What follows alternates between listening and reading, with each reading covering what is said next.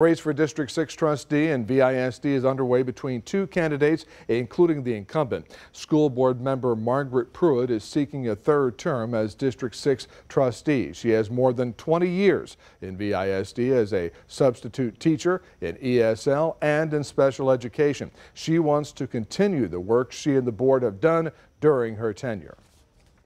I want to keep our children succeeding. So it's never ever been about me and what I want. What I want is for the kids to be successful in whatever shape, way, or form that comes out or needs to be. That's what I want to continue. Pruett also wants to help keep the younger generation here in Victoria to contribute to the community.